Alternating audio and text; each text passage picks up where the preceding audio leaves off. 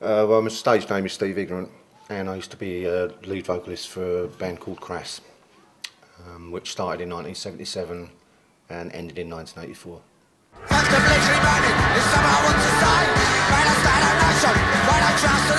In 2007, me and my missus moved to Norfolk.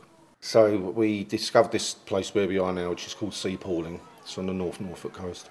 And we'd been living here about 6 weeks.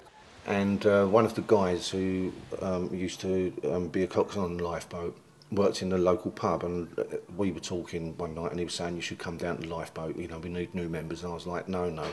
And I was resisting because I thought it was going to be like the fire brigade where you have to stand to attention, you know, sort of do a parade thing. They took me out in the boat and threw me overboard and picked me up again and all this stuff, and I sort of saw what they did and I got interested and I thought, well, I'll just give it a go. Right, let's go.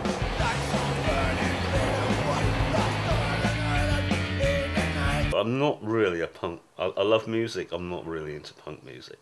And although I'd heard about a group called Crass, I'd never heard what they did or whatever. Do you take anyone at face value, or I do? He's an absolutely natural member of the crew. I am aware we have a punk rock legend, yep. But I have to say, I'd heard of the band, I'd heard of Crass, but I had no idea who Steve actually was. No, he gets no special treatment down here. But every time I go around my sister's house, my sister's partner is a huge fan, so it's kind of like we refer to him as Gary's mate Steve in Sea Palling. It looks glamorous, but certainly to me, and I think to the rest of the crew, you know, it's not glamorous, because if you do get a shout, then it's terrifying because you don't know what you're going into.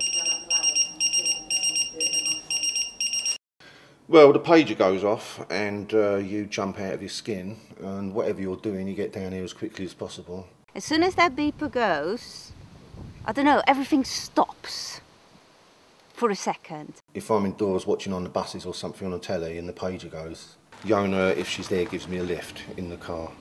And off we go.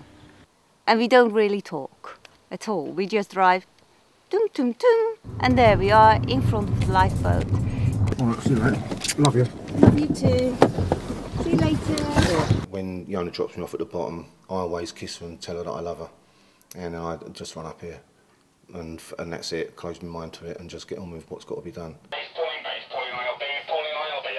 Pauline ILB, this is Pauline Base, go ahead, over.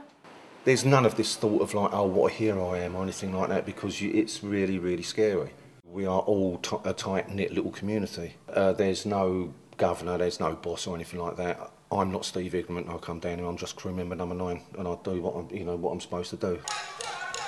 Well, the way that Crass and the other alternative punk bands, if I can put it that way, or the DIY crew, it was a community-spirited thing. You'd go to a gig and the audience would be to security, the audience would be the cleaners, so it was all hands together.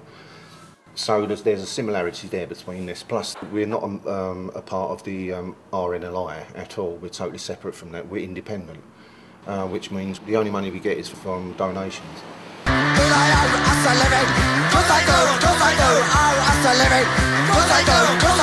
Yeah, I often think back to when I was screaming "Do they owe us a living?" Which was one of my songs, and I never ever dreamed, in my wildest dreams, that I would be, number 3 on the boat, helping to pull someone out of the water, or just being out in the middle of the North Sea. It's really bizarre.